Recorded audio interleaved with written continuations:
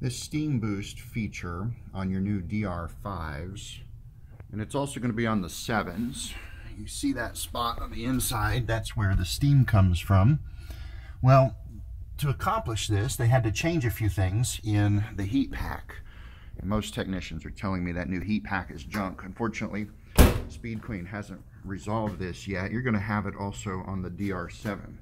Ooh, steam and sanitize. But here's the warning. Listen, to the end user, do not do this on your dryer. Do not just come up and pull it open to stop it. It's causing the heating element to break. You must put it in a mode to cool down. Otherwise, all the heat stays in the heat pack. It can actually cause it to be damaged. I hope this helps.